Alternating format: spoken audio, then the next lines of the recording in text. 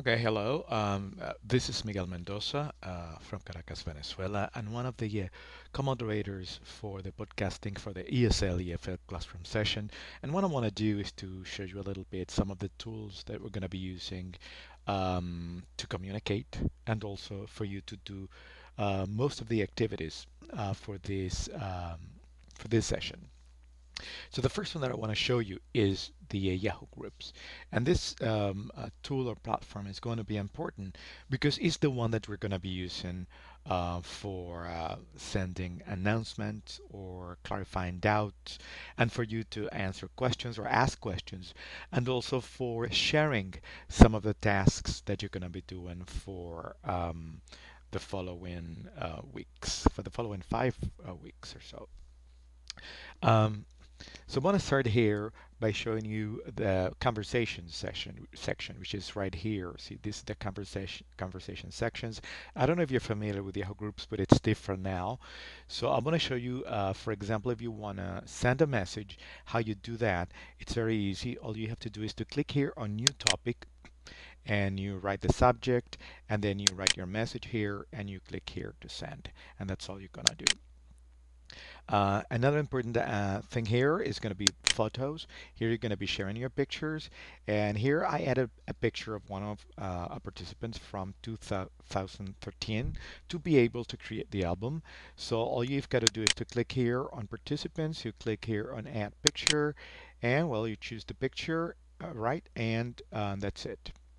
And that's pretty much it. Okay, so I'm going to cancel here. Another important thing that you're going to be using, and it's important for you, is files.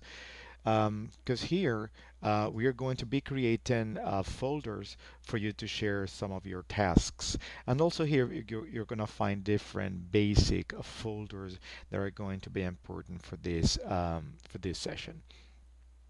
Another element that we're going to be using is links. And in links, we are going to be using it as well for you to share some of the tasks that you will have to do for this session. And there's another one which is a database. And this is important because here you're going to share information about yourself. So if we click here on the contact lists, you are going to share your name, your email, where you're from, your Skype ID, Twitter handle, your website if you have any, and the institution you are working in. And to do that, to add information about yourself is very easy. You click here on Edit Table, and here on this column, you are going to add your very own information, and then you click here on Save. And that's pretty much it from the Yahoo Groups. Okay, so this is another platform that we're going to be using for our session Blogger. And in Blogger, we created three blogs: the session blog, the activity blog, and the reading blog. In the session blog, you're going to find a description of the session, similar to the one you have in our Yahoo Groups, the starting date, which is important, the syllabus, which is also available in our Yahoo Groups, moderators, mentor, a link for our Yahoo Groups, Twitter, guest map, and sponsors. Also, you're going to find here from week 1 to week 5 objectives or activities that you're going to be doing each week, a link to our live sessions. Sessions are going to be each Saturday, um, and also a button for you to be taken to the blog, to the activity blog, to do all the activities related to, for example, week 1. And the same thing goes for week 2, week 3, and week 5. Let me show you week 5. And once again, here you have objectives or activities, live session, and a button that is going to take you to the activities for week 5. Media and tools. These are all the web tools that we're going to be using during the session.